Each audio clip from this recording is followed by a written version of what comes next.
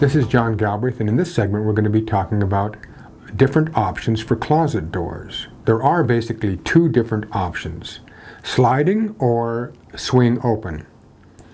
When space is a factor, sliding doors usually work best, but you've got to consider that if you're using sliding doors on your closet, typically you only have access to half your closet at a time because the door only opens that far.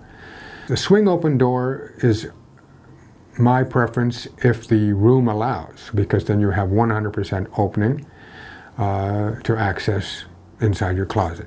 When considering wardrobe doors, sliding wardrobe doors, mirrored doors are quite often preferred because they give the room a feeling of being larger. And of course they're very useful for dressing.